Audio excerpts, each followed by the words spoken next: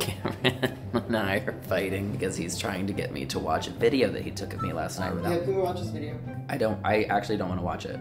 We went to a wine bar and somehow it became 2 a.m. I drank so much at the wine bar and then everyone left. And Kyle Hanagami said, oh, I'm getting sushi. And I was like, well, then I'm getting sushi too. I didn't need sushi.